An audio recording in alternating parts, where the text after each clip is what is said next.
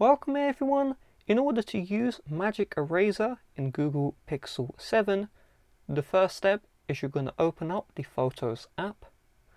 From here, you're going to select the photo you would like to use the Magic Eraser feature with. You're then going to tap on Edit. You're going to slide until you see Tools, and then you're going to tap on Magic Eraser. It will give you a little tutorial. Just tap on Next, and it's going to find suggestions. If there are suggestions, you just tap on the thing you can remove from the background, and it will remove it for you.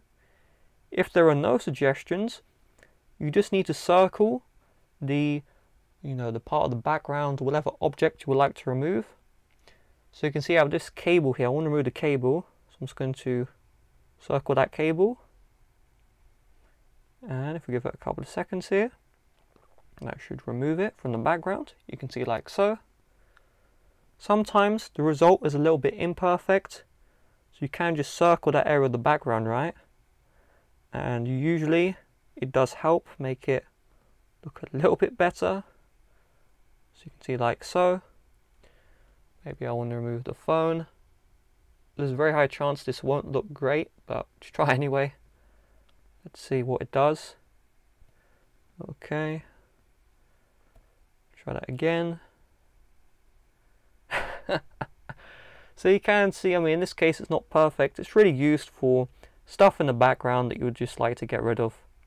But yeah, you can also just, remove stuff, I guess, like so. So I removed my face. I'm just trying to leave the background left. And yeah, this is what you do, okay? There is also the Camouflage feature. If you tap on this one, it will essentially make the image grayscale. So you can see that red, if I just highlight it. You can see it makes it all grayscale. So the image doesn't pop out as much, or the object.